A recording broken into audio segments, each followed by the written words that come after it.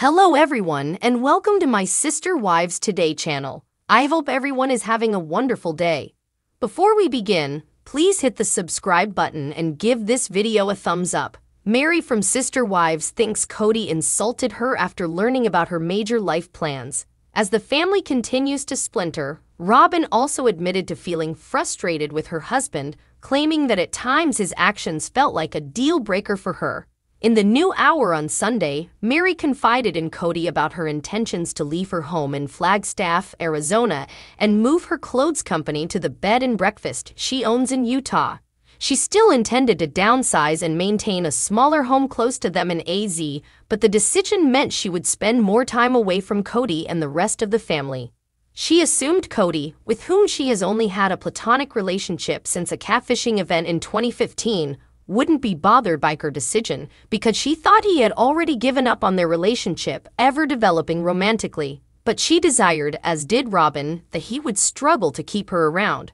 Before telling her husband, Meri remarked, "If it was a slap in the face kind of realization for him, that would be really cool, but I don't really have a whole lot of hope for that either." He instantly responded, "Cool, that's good, right?" Robyn expressed her dismay in a confessional, saying she wanted he had given Meri something to hang on to with them in Arizona. "The more time Meri spends there, in my opinion, the more it resembles her happy place," he said. "Sounds like a natural course of action," before inquiring as to if he was supposed to be reading between the lines of her announcement. He questioned whether she intended for him to react by yelling, No, stay here," and added that he didn't want to appear as though they would be getting back into this marriage full-fledged. He said, "I think I'm seeing the writing on the wall. I'm literally waiting for her to catch up," feeling that she was also leaving, but hadn't yet comprehended that she was leaving their plural marriage. Robyn described it as frustrating to watch, feeling like she had no influence whatsoever on what was occurring with her family, given his reaction or lack thereof. "I feel like there's so little left, and I'm trying to show her that there's still some hope, and Kody is not helping me with that," she said, before adding that some days it feels like a deal breaker. After Meri made it apparent that she was still involved in the family, at least for her, Kody adamantly said in a confessional that her choice actually has no effect on me. She then assured Kody once more that, contrary to what he believed, she had no intention of leaving you and moving up there. "I don't want you to think that I'm walking away, because sorry, I still have hope, okay," she said.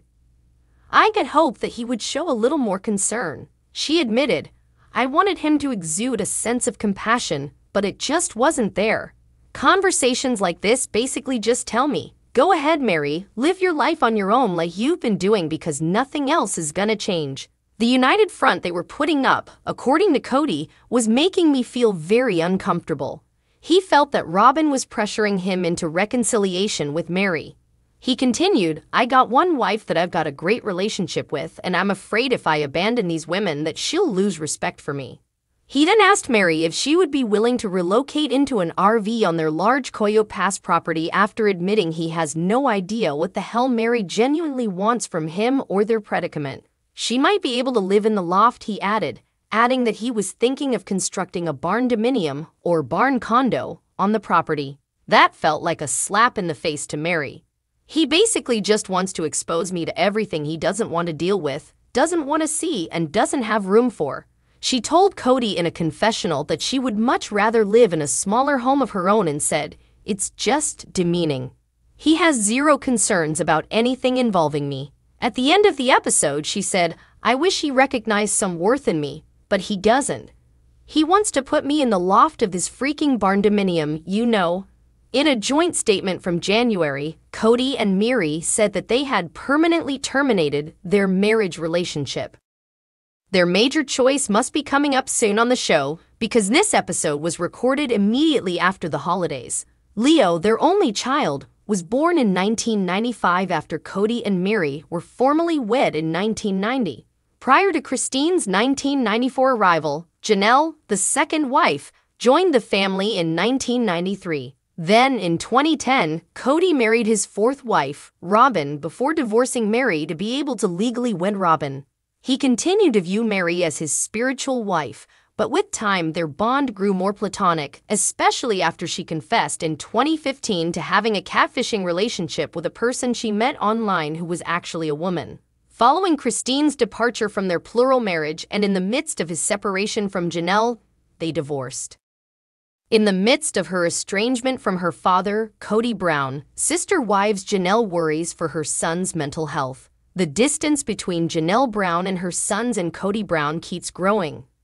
The Janelle boys, Gabriel and Garrison, considered moving in with Christine Brown's daughter, Gwendolyn, on Sunday's new episode of Sister Wives, which prompted new comments from them all regarding their individual problems with the family patriarch. Christine and Janelle found it pleasing to witness their kids' continued closeness in spite of Christine's decision to end her relationship with Kody. The possibility of their moving in together also occurred during Janelle's own divorce from Kody, which followed a significant rift between him and her children over his stringent COVID family rules. At this time, our family feels as though we all fled the ship in different lifeboats. To use an example, in a confessional, Gabe said, "Every single parent is doing a tremendous job keeping their family together. I think it's really nice that Christine and her kids can actually maintain a really functional relationship with my mom and her kids," the man said. "The idea that we can still be in this cozy space together gives me a lot of hope." He continued by saying that after the COVID fiasco, he and Garrison were still at odds with their father. He stated that when they attempted to resolve their differences with him, they met with a wall, and that this is what really drove a wedge between us. Christine said she felt very permanently that things are going to be separate for many of them moving ahead, and added that she would never again spend Christmas with her previous family. She did, however, mention that she would adore continuing to celebrate with Janelle and her children before Janelle forecasted that she and Kody would likewise never spend a holiday together again. Christine claimed that her own children were fairly used to Kody not being in their life, but when Janelle and her own children were present, she admitted that wasn't the case. Janelle went on to describe how the separation had affected them all. "I've been concerned about the mental health of my boys. Gabriel is the kid who doesn't say anything, but he nevertheless feels everything very strongly," she remarked. "And Garrison just seems angrier, sadder. He's not as happy-go-lucky as he used to be. For them, this has been a lot more devastating than it has been for my kids," Christine said. Near the end of the show, Janelle was seen celebrating her birthday with Kody despite the nasty drama going on between her kids, and Kody. "If she can compartmentalize," she continued, "the two are still able to enjoy each other's company on a very superficial level." She continued, "However, I don't see Kody and I working out our relationship at this moment. I'm realistic, so I can see that it doesn't look well. Cameras didn't follow them on the actual date, but according to Janelle, they had a great time in Sedona and shared a delicious supper, but they lacked sparks, which was a problem. At one point, I slipped my hand into his out of habit and thought, 'This feels really weird,' said Janelle. I retracted my hand from his. It simply stopped feeling right." She admitted at the conclusion of the hour that there just isn't anything there anymore. There just isn't. Thanks for watching. If you liked this video, so please don't forget to subscribe my channel and don't miss any update.